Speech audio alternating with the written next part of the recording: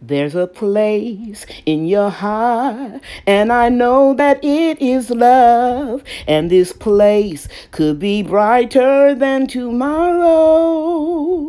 And if you really try, you'll find there's no need to cry. In this place, you'll feel there's no hurt or sorrow. There are ways to get there if you care enough for the living. Make a better place. Make a little space. Heal the world. Make it a better place for you and for me and the entire human race. There are people dying. If you care enough for the living, make a better place for you and for me. Hi everybody, I'm Cheryl Talley, and I want to welcome you to my YouTube channel. In this episode, I'm going to share with you how I'm growing sugarcane in a container. I'm also going to show you how I am transplanting some of my zinnias, sunflowers, and marigold seedlings. I'm going to show you how I receive free wood chips, and I also am going to show you what I made for lunch. Turkey pasta with my homemade and home-canned tomato sauce and my spicy sweet peppers that I also canned. Okay, let's get started. This was where my compost bin was. I had made up my mind that I was going to move it to the back of the greenhouse. But I started thinking, it's close to my patio door, this side yard, and it's easy for me to come out and throw stuff in it, especially in the winter time. So I'm moving it right back where it was. Yes, sometimes we change our mind, and that's exactly what I'm going to do, because I never have any problems with rats and mice, because I don't put any oil, meat, peanut butter, you know, dairy products, things like that, cooked bread that has oil or butter in it. I haven't had any problems the whole time that I've been doing this. So if it's not broke, don't fix it. I'm going to shovel up this compost, put it in this container, and you can see here it has holes in the bottom. The container only costs $1.99. They're not going to last forever.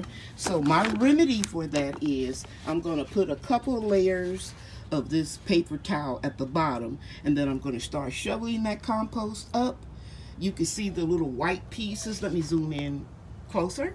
So it does have some perlite in it, but I'm going to add more. I'm out of potting mix, so I got to do what I have to do, and I've got to get my seedlings planted, because I made up my mind I'm not going anywhere, because this coronavirus is serious. I'm a high risk. I'm keeping my little behind, well, I should say my big behind, at home. I'll be back when I fill the container up. See this real good? I'm trying to get my shadow out of the way. I got my compost bin back where it needs to be. I have this compost here. I'm going to divide it between 3 or 4 containers and add some more compost and perlite. And let me just swing you right over here.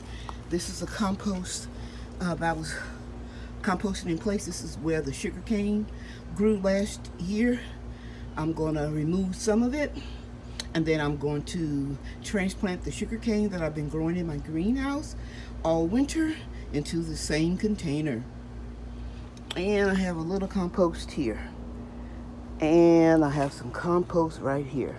So my goal today is to clean up this whole area back here, take my time, and spread new wood chips down here. One section at a time is what I'm going to be doing from here on out. Otherwise, I'll just be all over the place. So I'll be back, and I'll show you step by step what I'm doing. So here's the large tote that I have prepared for the sugarcane. And now I'm gonna go get the 3 rectangular containers out of the greenhouse, and I'll be right back.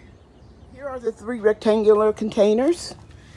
And you can see by my label, my marker, that I planted very small cuttings of the sugarcane into these containers on September 30th, 2019. And they've been growing all year, or all winter, in the greenhouse. So I dug out the center of this, and I'm going to just take these out of the pot and put them in, and I'll be right back. Okay, I got it out of the pot, and I want to show you the root system. They were touching the bottom of those pots, so they're ready to be transplanted. I think I only have enough room to put 2 of these in, 2 of these containers. I'll give one to my daughter if she doesn't want it. I'll try to keep it alive until this pandemic is under control, the coronavirus, and I'm able to go to the Home Depot or somewhere to get some more potting mix. If not, I can order some online, but I want to wait until things get a little bit better. I do not want to put people at risk, so I'm ordering as less as possible. In fact, I haven't ordered anything in a week. So yeah, I'll come back when it's all done. Now, before I go, let me show you this. You can see the piece that I put in there. That was the sugarcane piece. I can feel it. This shoot right here is growing from it. Because you can see I can just slightly get my arm out the way. If I just slightly wiggle this, you can see this whole plant right here moving. And for those of you want to know why I grow sugarcane, I don't juice it, I don't do anything. My grandfather did it. It was a wonderful experience for me growing up, and I want to share that with my grandchildren. Last year, the cane didn't get real big. I had put it, let me pan over here. I had it over here next to that fence, but it got too much sun and it started acting crazy around July. So I moved it over here because it was dying back and it started growing green shoots again. So yes, I think this will be a better spot. And if it doesn't work out, what am I going to do about it? Move it. Okay, I was able to get 2.5 in here. And I left this one. I can always take this and stick it in the ground too, in the wood chips. Okay, another project is done. All I have to do is just water it in. Ladies and gentlemen, it takes approximately 12 to 18 months for sugarcane to grow, depending on your climate and your temperature, your weather. Mine can only grow for a year. I did do a head start in the greenhouse. I'm hoping I can harvest this in September. So that'll give it a complete 12 months, the last of September. Okay, what do you do when you're on lockdown? You make turkey spaghetti with your own pasta sauce. And my meat was splattering on my stove. And my own sweet peppers. I'm using an inexpensive box of garden rotini from Wally World. And you can see here it is enriched with tomato and spinach. It only took me 20 minutes to cook the hot and spicy turkey pasta. While my pasta was boiling, I browned my turkey. Then all I did was popped open the jar of my pasta sauce, opened up a jar of my spicy, hot, green, and other color sweet peppers, and I put about 2 cups of the peppers into the sauce after the turkey was done and just cooked it on low while the pasta was preparing. And all you have to do with the pasta is cook it for 20 minutes, stir it up, constantly so it doesn't stick. Rinse it off with, drain it, rinse it with cool water. Voila, you're done. So I'm going to have this for dinner and lunch and dinner tomorrow too. Okay guys, it is about 82 degrees. The high is going to be 86. I am going to call it quits for a few hours, but I want to show you what I did. And I'll probably show you the rest of it in my next video. I added one marigold here because I remember when I grew my okra in buckets before, aphids love okra, and ants will farm the aphids because the ants like the sweet substance that aphids excrete. So you'll see a lot of ants crawling up on your okra. Don't be alarmed. It's not the ants that want your okra, it's the aphids. So I put some one marigold here, and this afternoon or tomorrow, if I feel like it, I'm going to put one here, another marigold here, and one there. And I planted one zinnia in this pot because it's not that deep, one sunflower and one zinnia in this pot, and another sunflower and one zinnia in this pot. And I guess I'll do the wood chips tomorrow. I thought I could do it all, but I got to keep remembering my age. Okay, guys, that's it for today. I know I said this is it for today, but I just had to come out and look at my beans to see if I needed any water on them. And they're coming up nicely. And so I thought I'll show you that. It's pretty warm in here, so I'm going to turn the fan on. Okay, guys, I'm done for the day. Got a lot done. Breathing hard. Got all the marigolds in the okra. And I planted 2 heirloom zinnias here. One here with a marigold. One here with a sunflower. One marigold here with a sunflower.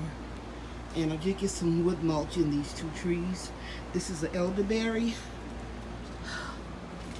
I believe this is a mulberry. I lost the tag. We'll see. The Meyer lemons are doing real good. Let me go up close. Let me show you. We have lots of lemons. This is a mulberry tree here, a native mulberry tree to Texas, and a plum tree. It's a little baby seedling right there. And we have 2 Mexican key limes right here. I don't have the energy to get this all wood mulch, but I'm gonna walk you around and show you what I have as far as wood mulch is concerned. All of this is going to be covered up with wood mulch. I'll take the old bananas pieces and make banana water out of it. Right in here I got the SugarCane in, so I did a lot today. And I'm going to try to put that one right there in the compost tomorrow. But I'm going to walk over it now and show you my wood chips. Okay, guys, I don't know if you can see how high this is. This is about 3 feet or more of wood chips. I would say 3 feet because that fence, privacy fence, is 6 feet. And right in the center, I have to get some weeds cleared up right over there. All of this is comfrey. Pawpaw trees are all wakening up in those 3 containers back there. And apple tree is coming out of dormancy. Here's another apple tree. But I really didn't want to get into that. I just want to show you the wood chips that I have to shovel. There's some dandelions I'm growing from seed over there.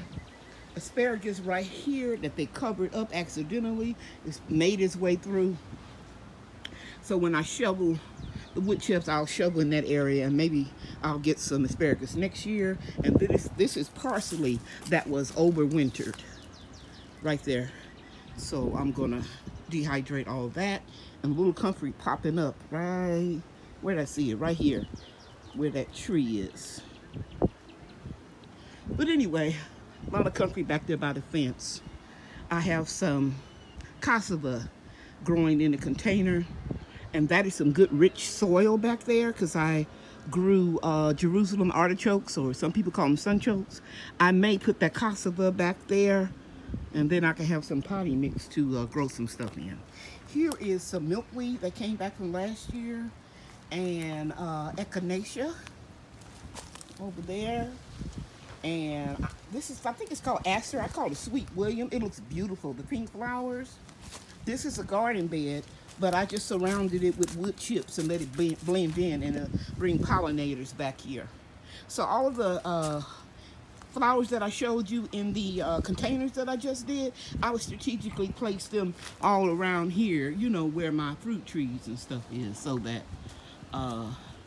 it'll pollinate everything in here. Now I'm going to do a separate video about all the fruit trees. So I don't want to get into it right now, but I do see pears on this tree. I saw some apricots up in the front. So I'll take a few trees a day and feature them, or every other day. Okay. So if I can get off the way so you can see how beautiful that is right there. I can't wait for the echinacea to come up and the milkweed. If you like this video, please hit the subscribe button and the like button and share it with your friends. The end.